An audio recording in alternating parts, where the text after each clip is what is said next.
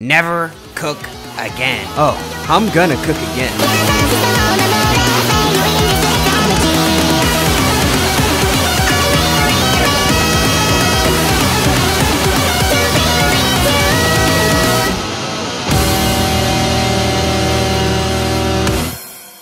Alright y'all, so before we get into ranking these animes, let me just go ahead and address what I think makes a good anime. I think anything that's gonna be an S tier was a show that I was addicted to watching at some point, or there was just something that happened at like the end of the show that was so amazing and mind-blowing that I would feel guilty for putting it in an A tier. But off the rip, I'm gonna start this tier list off controversial. We've got Jujutsu Kaisen, specifically season 1 of Jujutsu Kaisen. This show is, in my opinion, the most overrated anime to ever exist. I'm putting it in C tier. I don't care, bro. Now, you know what? Actually, I'll put it in B. I think the fight scenes in the anime are really cool to watch, but that's like the only great redeeming thing that this anime has going for it. I think the story was kind of hard to keep up with. The characters are generic. It especially doesn't help the fact that they're all wearing like the same school uniform thing, so it's much harder for them to stand out. And a lot of people say that this is like a copy of Naruto, and I think that's kind of unfair. I will say that this show is definitely its own show. It has its own thing going on, but at the same time, I do think that the way they execute the plot and how the characters behave is very generic in my opinion. Alright, next we have Naruto. Kid Naruto going in A, Naruto Shippuden going in S. And I think there's just no debate. Kid Naruto was already a solid show as it was, and then Naruto Shippuden just took what was already a good show and added more characters, more jutsus, more story. And what I like about this anime is that because it's a long anime, you could slowly see Naruto progressively getting better and better with each arc. And I know huge shows like this might turn some people off, but I'm telling you right now, if you skip the filler, it's really not that bad. I didn't know what filler was when I was watching Kid Naruto though, so I swear I literally saw this man Sasuke's parents get like 50 times. It was ridiculous. But yeah, man, overall, great show. Alright, next we have Demon Slayer. Demon Slayer, in my opinion, has probably some of the best art in all of anime. I think from the very first episode, it's very easy to get addicted to watching this show. However, there are a lot of slow moments in the show. The ending of the first season was spectacular, but I'm gonna go ahead and give it an A. The second season of Demon Slayer was really good. I really liked watching Tanjiro fully embrace the fiery side that he got from his dad, and the fights towards the end of the season were just absolutely phenomenal. Probably peak fight scenes in all of anime. I have to give this show an S. It would be criminal not to. Season 3 was definitely the weakest of all the seasons, but it was still solid nonetheless. My only major complaint about the season though is that one Hashira, I forgot his name, was literally stuck in that water prison for what felt like 5 episodes. Like, bro, how long is it gonna take you to get out? Man was literally holding his breath for like 2 days. Nonetheless, I'm still gonna give it an A, but it's definitely gonna be like a low A, more like an A-. Well, we went ahead and ranked the most overrated anime. Now we have the most overhated anime, My Hero Academia. Like, I swear, people literally hate this anime just because of the community. Like, goodness gracious, is it really that difficult to form your own opinion? If the show is good, the show is good. Who cares about how the community perceives it? With that being said, let's go ahead and speedrun all the seasons. Season 1 was a great introduction to the show. Go Beyond Plus Ultra is iconic, but we haven't really gotten a chance to get to know all the other characters yet, and it truly did just feel like an intro to the show. I'm still gonna give it an A tier. Season 2, S tier. Sports Festival was peak, Hero Killer was peak. Need I say more? Season 3, again, another solid season. This season focused more on like the heroes expanding on their quirks and just training more in general, but I still really like the idea of all the classes going against each other and showing off their skills. I'm gonna go ahead and put it in A tier. Now, season 4 was a bit hot and cold. They kind of took a different approach with the main villain in the sense that instead of having all the fights out in the open, it was more of like an infiltration hostage situation that the heroes had to go through. And it takes a little bit to get used to that, but once when you do, the fights actually turn out pretty good. Overall, in general, it's just a great villain. I must say though, you could definitely tell that this is the 4th season of the show, as there is a lot of slow moments throughout the season. It's still good nonetheless, but I'm gonna have to give it a B tier. Season 5, without a doubt, the worst season in the whole entire show. It's the biggest piece of dog shit. Sure, we got to see more of the quiet little instigator hero do his own thing and show off a little bit, but literally the rest of the season was just filled with filler. I don't know, bro. I really think this season was just a huge setup for the next season, because season 6 was an absolute banger. S tier. There's nothing like a good war arc in anime, and My Hero Academia absolutely did it to perfection. Not only did we get this huge war at the first half of the season, but then on the second half, we got Vigilante Midoriya. Razuku Midoriya himself? Like, this season was most definitely a banger. If you're still hating on My Hero Academia after watching this season, then I don't know, dude. You just must be an NPC or something. Like, you just can't think for yourself, because this season was solid. Alright, Alright, next we have Fire Force, and I think I'm about to get some more hate for this one. I'm not gonna lie, the show just didn't hit for me. It wasn't really bad, but it wasn't really good to me either. I should have said this at the beginning of the video, but I do not read manga at all. I only watch the animated series. So a lot of people like to say that this show is good because of how well they animated the manga, but because I don't read manga, that's irrelevant to me. I'm gonna put it in C. There was just nothing really special that sparked out to me, and once again, all the main characters were wearing the same outfit, so it was a bit harder for me to remember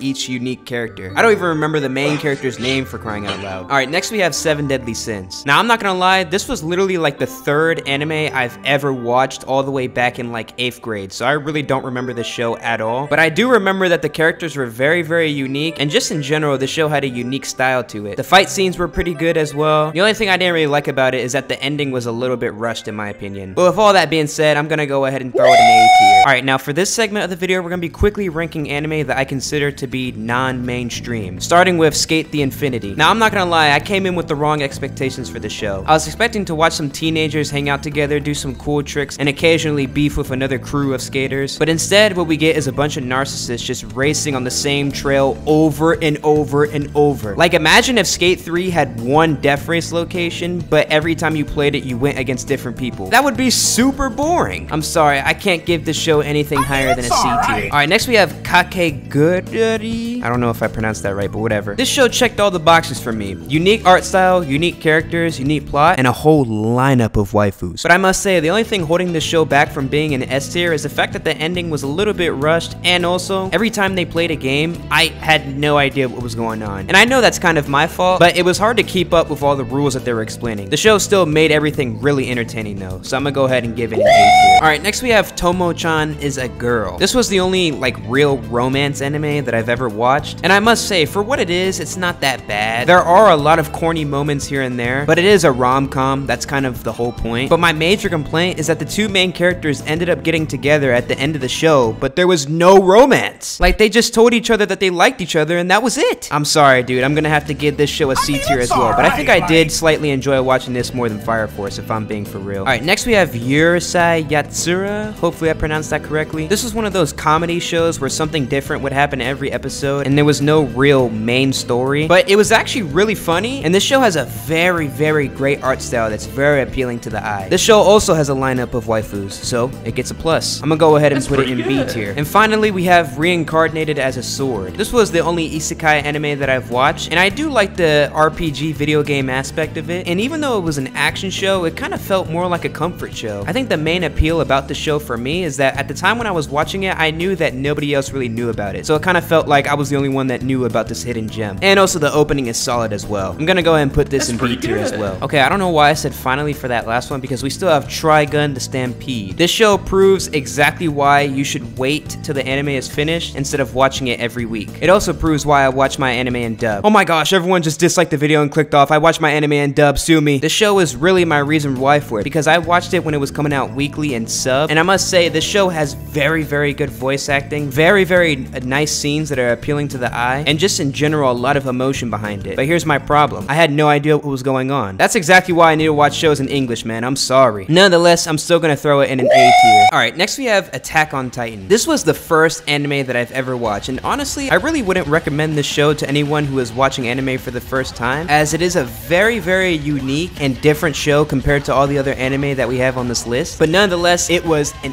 epic show. From beginning to end, there was nothing but suspense and drama. Again, this was my first anime, so I don't remember too much from it, but I'm still gonna put it in A tier. The second season was just as good and had a few plot twists here and there as well. I do remember them taking a bit of a different approach with this season though, as they had like the main characters cooped up in like a tower. Either way, I'm gonna go ahead and put this in A tier as well. Alright, next we have Chainsaw Man. I definitely love the fight scenes a lot in the show, and there's definitely a lot of unique side characters as well. And just like the first season of My Hero Academia, this first season felt more like an intro to the show. My only major complaint though is that I don't really like the main character, Denji. Like, he's just alright. I feel like with the way his motives are, it makes the show feel more like a One Punch Man plot than like an actual serious plot. But as I said, the show is solid, so I'm still gonna go ahead and put it in A tier.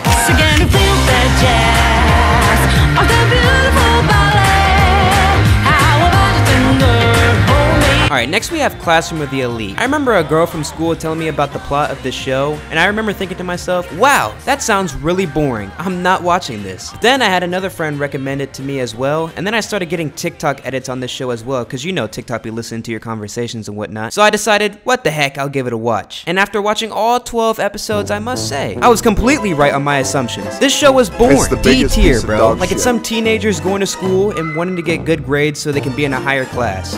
Who cares? I honestly don't see why this show is getting the praise that it's getting, but that's just me, I guess. Alright, next we have Dr. Stone. And off rip, I'm just gonna put all 3 seasons in A tier. I absolutely love the idea of just Minecraft in an anime, and I really love seeing how this guy's home base just kept progressing and progressing with each episode. Now, of course, I had no idea what he was doing and how he was making these things, but it was still entertaining nonetheless. And that's kind of how it was with every season. You know, every now and then he would go out exploring and meet new characters, and then he would get back to home base to make something new. And while it can get repetitive at times, there was still brand new stuff happening all the time. Alright, next we have my favorite anime of all time. Death Note. Easiest S tier ever, bro. You're introduced to the show in the first episode and you're hooked by the second episode, bro. And each episode, it progressively just gets better and better. I love the rivalry between Light and L, bro. It was iconic. If you haven't seen Death Note yet, go watch it. If you're currently watching something else, drop that show and go watch Death Note. If you don't watch anime, well, first of all,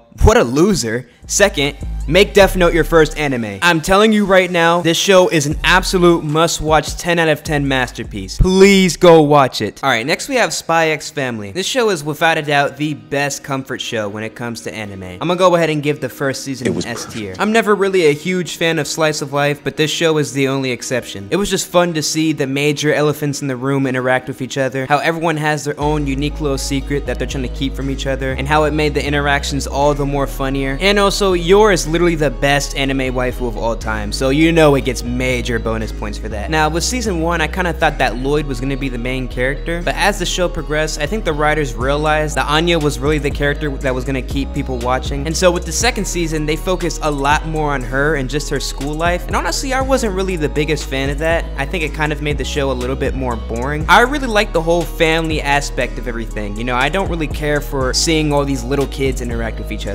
So with that being said, I'm gonna go ahead and put the second season in A tier. Or I'm sorry, not the second season, the part 2 to the first season. The second season is gonna go in A tier as well. It kind of did the same thing that I mentioned earlier, but this time they had a lot more episodes that focused on Yor, which I really liked a lot, but it was still kind of missing that family aspect that I really liked about the first season. Alright, next we have Cyberpunk Edgerunners. From top to bottom, this show checks off all the boxes. Cool art style, cool characters, cool story, and a good waifu. And honestly, it's a bit hard for me to recall some of the things that happened in the show, which I think is something that's inevitable for a show that's only 10 episodes. They kind of crammed a lot of things in and it was super fast paced, but that's not necessarily a bad thing. Either way though, I'm gonna go ahead and give the show an A tier. Alright, A tier is looking a bit cluttered, so I think I'm gonna drop Demon Slayer Season 3 to B tier, along with Trigun Stampede as well. Alright, next we have One Punch Man. Once again, this show checked off all the boxes for having good characters, good art style, and good story. And while I did love the comedic approach to it, it's kind of hard to put this show in the same tier as all these other shows. Either way though, it's still a solid show. I'm gonna go ahead and put it in A tier. It kind of has that Dragon Ball Z feel to it, with the fights being super explosive and the characters being all colorful. I liked it a lot. Now, One Punch Man Season 2 on the other hand, yeah bro, like, I don't know, it's the biggest piece of dog shit. Like, I don't know what they were thinking with this. Saitama was hardly prevalent in any of the episodes, and the main villain is literally a villain because he thinks that villains are cool. Like,